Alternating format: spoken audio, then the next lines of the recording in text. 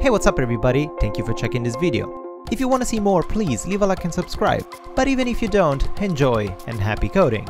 Welcome to another WordPress tutorial. In this video, we're going to take a look on how to extend a little bit more the work that we did in the templates in the previous video. So what we achieved in the previous tutorial was just simply allowing the user to select a predefined template in the template drop-down selection, posts and pages, and then overriding the template loading section of WordPress to include our custom template. But have you ever used one of those plugins that as soon as you activate, they completely override the entire UI of your front end and they load custom templates or something that you cannot even access inside your themes?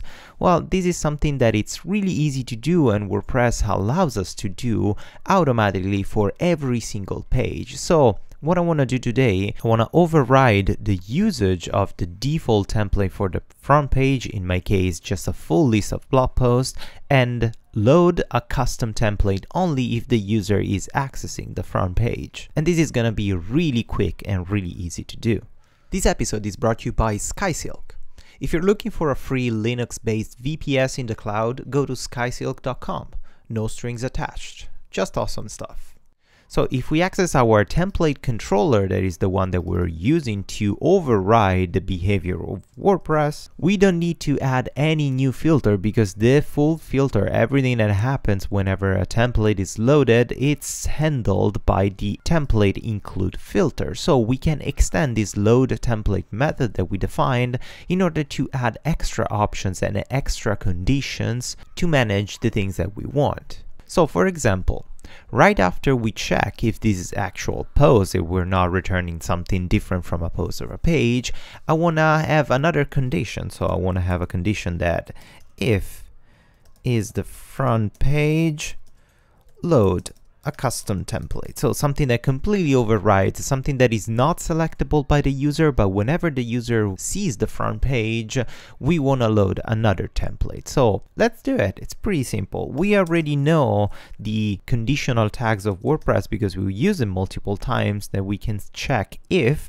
this page is the front page, and if this is true, we should load a custom template that we want to override, that we want to print instead of the regular one. So we can define once again a custom file variable with this plugin path default one, and then check our once again page dash templates folder and check if we have, for example, a front page.php file. And of course now we can pretty much copy paste the same thing that we're checking here. If the file exists, return the file, otherwise don't do anything. So pasting this here, perfect. Now if we save it and if we access our front page and we reload, nothing happens. Still we're seeing the default template of this 2017 theme that I have currently activated, because of course we don't have that file. This front page.php doesn't exist. So let's create that file inside our page template, and let's create a new file called front page.php.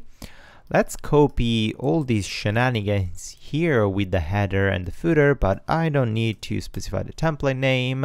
And here I want to create a custom title, front page template, just to recognize, and just leave this paragraph in here. Perfect. So now if we access back our front page and we reload, boom, look what we have here, our front page template. This is loading properly. Fantastic.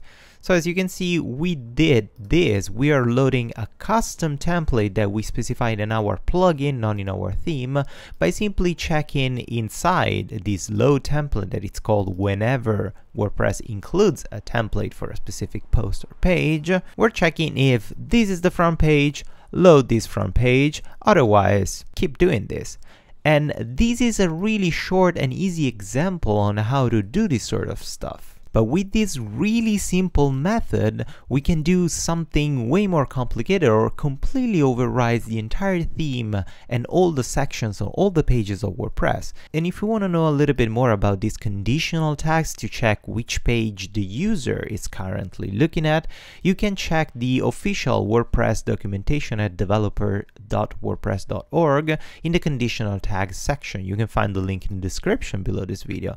And here you can literally check whatever you want. You can check if this is the front page, of course, if it's an admin panel, if the user is looking at a single post or a specific post with a specific name, is looking at an archive, a specific post type, is looking at the comment section, and so on. So you have access to all these conditional tags in order to load whatever template you want or change the behavior of WordPress however you want. And of course, if you want to create a plugin that comes with custom template sections for each page, you can do something more modular. So you could potentially create a switch statement in PHP and check in if it's the front page, load a specific template, if it's the archive, load another template, if it's the single post, load another template, and then check if the file exists, it's defined, and just return the file. Otherwise, just keep continuing whatever we defined before. I told you this was a super short tutorial and super easy to use. Well, that's pretty much it for today. Thank you guys for watching, and I'll talk to you in the next one.